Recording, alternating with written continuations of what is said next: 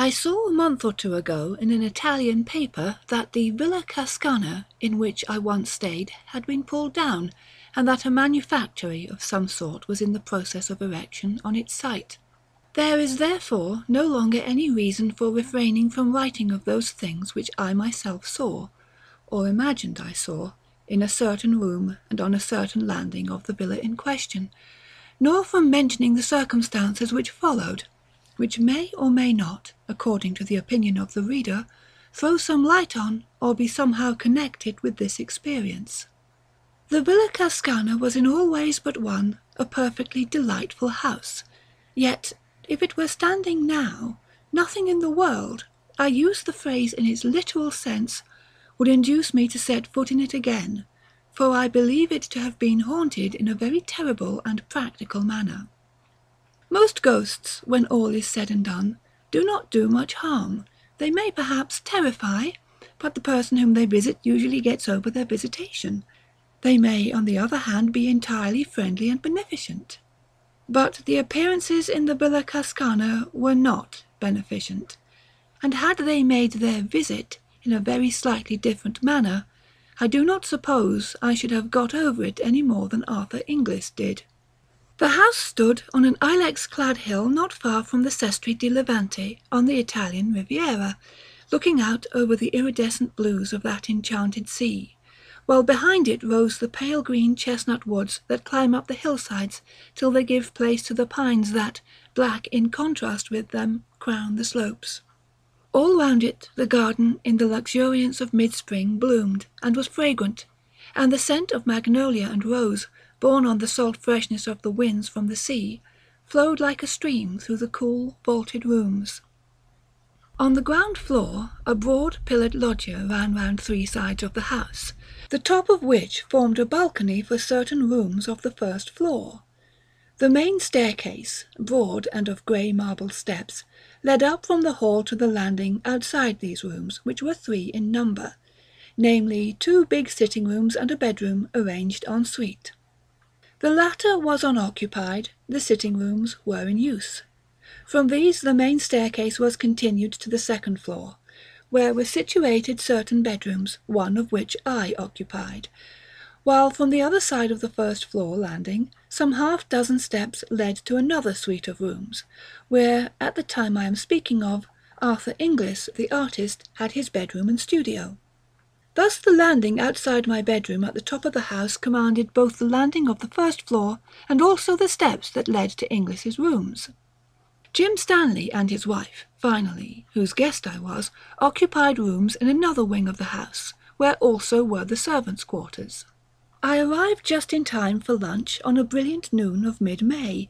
The garden was shouting with colour and fragrance, and not less delightful after my broiling walk up from the marina should have been the coming from the reverberating heat and blaze of the day into the marble coolness of the villa.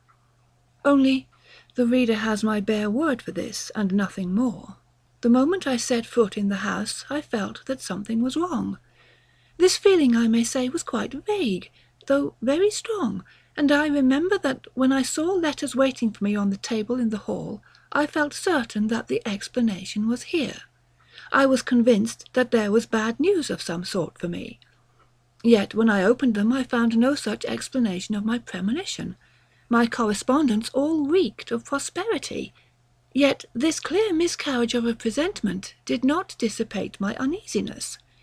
In that cool, fragrant house there was something wrong. I am at pains to mention this because to the general view it may explain that though I am as a rule so excellent a sleeper that the extinction of my light on getting into bed is apparently contemporaneous with being called on the following morning, I slept very badly on my first night in the Villa Cascana. It may also explain the fact that when I did sleep, if it was indeed in sleep that I saw what I thought I saw, I dreamed in a very vivid and original manner. Original, that is to say, in the sense that something that, as far as I knew, had never previously entered into my consciousness, usurped it then. But since, in addition to this evil premonition, certain words and events occurring during the rest of the night might have suggested something of what I thought happened that night. it will be well to relate them. After lunch, then, I went round the house with Mrs. Stanley, and during our tour she referred, it is true, to the unoccupied bedroom on the first floor, which opened out of the room where we had lunched. "We left that unoccupied," she said, "because Jim and I have a charming bedroom and dressing room, as you saw, in the wing, and if we used it ourselves, we should have to turn the dining room into a dressing room and have our meals downstairs. As it is, however, we have our little flat there. Arthur Inglis has his little flat in the other passage, and I remembered, aren't I extraordinary, that you once said that the higher up you were in a house, the better you were pleased. So I put you at the top of the house, instead of giving you that room." It is true that a doubt, vague as my uneasy premonition, crossed my mind at this. I did not see why Mrs. Stanley should have explained all this, if there had not been more to explain. I allow, therefore, that the thought that there was something to explain about the unoccupied bedroom was momentarily present to my mind. The second thing that may have borne on my dream was this. At dinner the conversation turned for a moment on ghosts. Inglis, with the certainty of conviction, expressed his belief that anybody who could possibly believe in the existence of supernatural phenomena was unworthy of the name of an ass. The subject instantly dropped. As far as I can recollect, nothing else occurred or was said that could bear on what follows.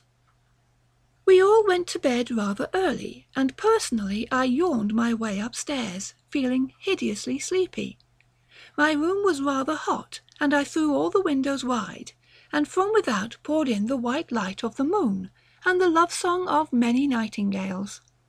I undressed quickly, and got into bed, but though I had felt so sleepy before, I now felt extremely wide awake. But I was quite content to be awake. I did not toss or turn. I felt perfectly happy listening to the song and seeing the light. Then it is possible I may have gone to sleep, and what follows may have been a dream. I thought anyhow that after a time the nightingales ceased singing and the moon sank. I thought also that, if for some unexplained reason I was going to lie awake all night, I might as well read, and I remembered that I had left a book in which I was interested in the dining room on the first floor. So I got out of bed, lit a candle and went downstairs. I went into the room, saw on the side table the book I had come to look for, and then simultaneously saw the door into the unoccupied bedroom was open. A curious grey light, not of dawn nor of moonshine, came out of it, and I looked in. The bed stood just opposite the door, a big four-poster hung with tapestry at the head. Then I saw that the greyish light of the bedroom came from the bed, or rather from what was on the bed, for it was covered with great caterpillars, a foot or more in length, which crawled over it. They were faintly luminous, and it was the light from them that showed me the room. Instead of the sucker feet of ordinary caterpillars, they had rows of pincers like crabs, and they moved by grasping what they lay on with their pincers, and then sliding their bodies forward. In colour these dreadful insects were yellowish-grey, and they were covered with irregular lumps and swellings. There must have been hundreds of them, for they formed a sort of writhing, crawling pyramid on the bed.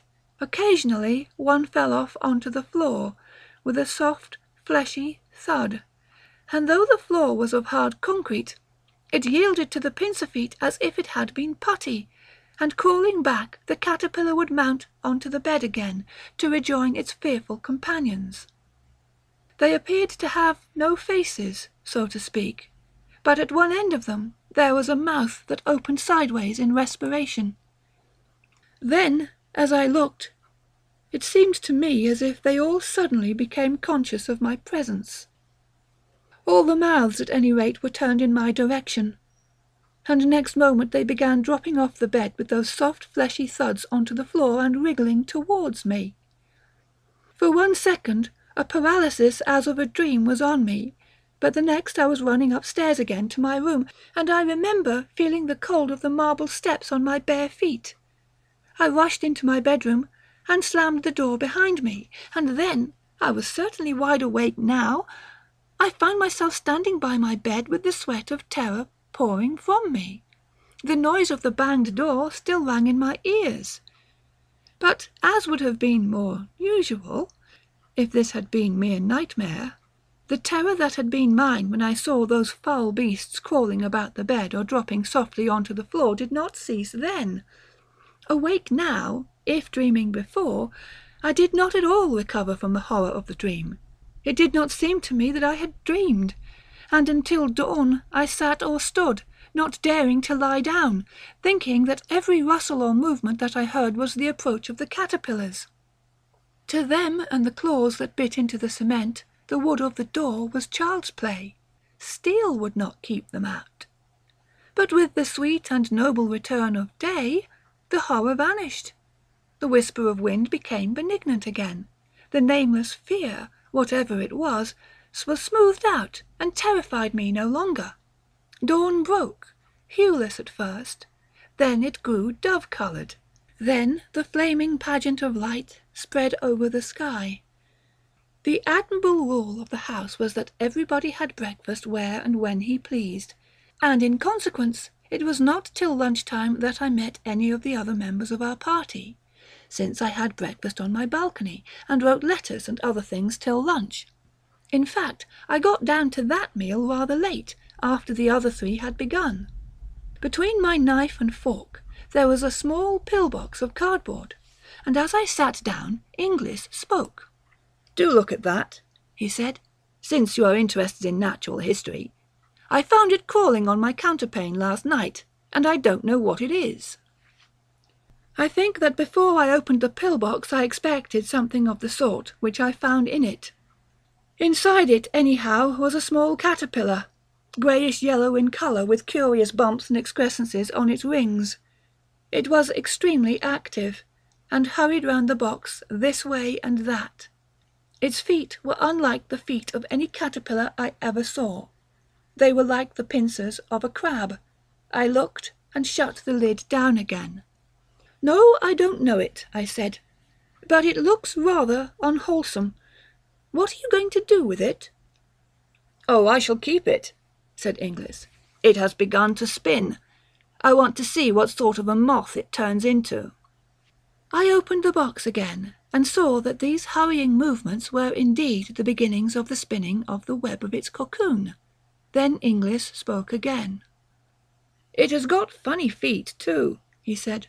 "They are like crab's pincers. What's the Latin for crab?" "Oh yes, cancer.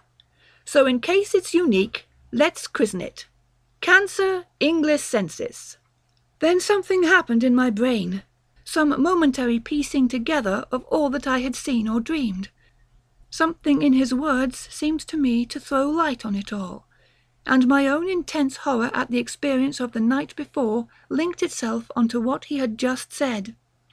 In effect, I took the box and threw it, caterpillar and all, out of the window. There was a gravel path just outside, and beyond it a fountain playing into a basin. The box fell on to the middle of this. Inglis laughed. "So the students of the occult don't like solid facts," he said. "My poor caterpillar." The talk went off again at once onto other subjects, and I have only given in detail, as they happened, these trivialities in order to be sure myself that I have recorded everything that could have borne on occult subjects or on the subject of caterpillars. But at the moment when I threw the pill-box into the fountain, I lost my head. My only excuse is that, as is probably plain, the tenant of it was, in miniature, exactly what I had seen crowded onto the bed in the unoccupied room. And though this translation of those phantoms into flesh and blood, or whatever it is that caterpillars are made of, ought perhaps to have relieved the horror of the night, as a matter of fact, it did nothing of the kind. It only made the crawling pyramid that covered the bed in the unoccupied room more hideously real. After lunch we spent a lazy hour or two strolling about the garden or sitting in the loggia, and it must have been about 4 o'clock when Stanley and I started off to bathe, down the path that led by the fountain into which I had thrown the pill-box. The water had disintegrated the cardboard, and it had become no more than a few strips and shreds of sodden paper. The centre of the fountain was a marble Italian Cupid, which squirted the water out of a wineskin held under its arm, and crawling up its leg was the caterpillar. Strange and scarcely credible as it seemed, it must have survived the falling to bits of its prison, and made its way to shore, and there it was, out of arm's reach, weaving and waving this way and that as it evolved its cocoon. Then, as I looked at it, it seemed to me again that, like the caterpillar I had seen last night, it saw me, and breaking out of the threads that surrounded it, it crawled down the marble leg of the Cupid and began swimming like a snake across the water of the fountain towards me. It came with extraordinary speed. The fact of a caterpillar being able to swim was new to me, and in another moment was crawling up the marble lip of the basin. Just then Inglis joined us. "Why, if it isn't old Cancer Inglisensis again," he said, catching sight of the beast. "What a tearing hurry it is in!" We were standing side by side on the path, and when the caterpillar had advanced to within about a yard of us, it stopped and began waving again as if in doubt as to the direction in which it should go. Then it appeared to make up its mind, and crawled onto Inglis's shoe. "It likes me best," he said, "but I don't really know that I like it. And as it won't drown, I think, perhaps—" He shook it off his shoe onto the gravel path and trod on it.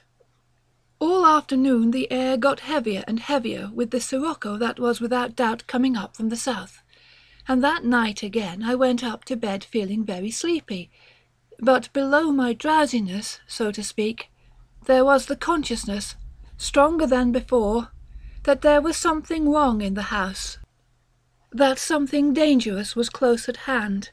But I fell asleep at once, and, how long after I do not know, either woke or dreamed I awoke, feeling that I must get up at once, or I should be too late.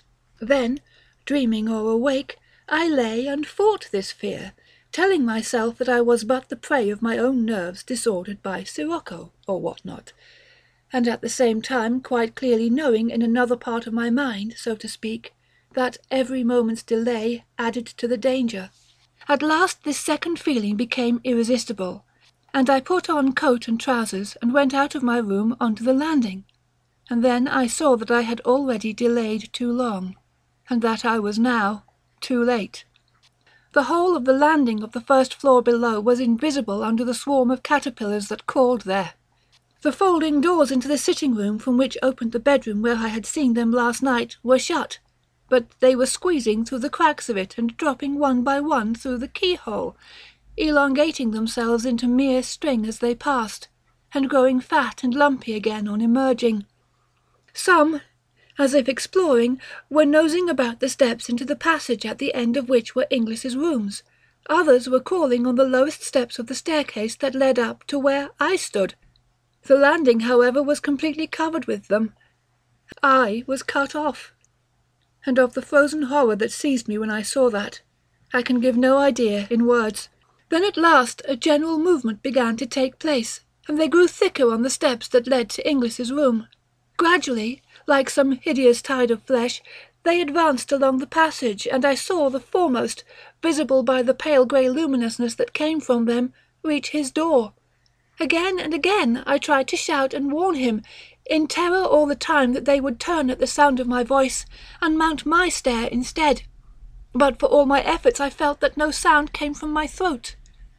They crawled along the hinge crack of his door, passing through as they had done before, and still I stood there, making impotent efforts to shout to him, to bid him escape while there was time. At last the passage was completely empty. They had all gone, and at that moment I was conscious for the first time of the cold of the marble landing on which I stood barefooted. The dawn was just beginning to break in the eastern sky. 6 months after, I met Mrs. Stanley in a country house in England. We talked on many subjects, and at last she said, "I don't think I have seen you since I got that dreadful news about Arthur Inglis a month ago." "I haven't heard," said I. "No? He has got cancer. They don't even advise an operation, for there is no hope of a cure. He is riddled with it, the doctors say. Now during all these 6 months, I do not think a day had passed on which I had not had in my mind the dreams, or whatever you like to call them, which I had seen in the Villa Cascana. It is awful, is it not? She continued. And I can't help feeling that he may have caught it at the villa? I asked. She looked at me in blank surprise. Why did you say that? She asked. How did you know? Then she told me. In the unoccupied bedroom a year before there had been a fatal case of cancer. She had, of course, taken the best advice, and had been told that the utmost dictates of prudence would be obeyed so long as she did not put anybody to sleep in the room, which had also been thoroughly disinfected and newly whitewashed and painted. But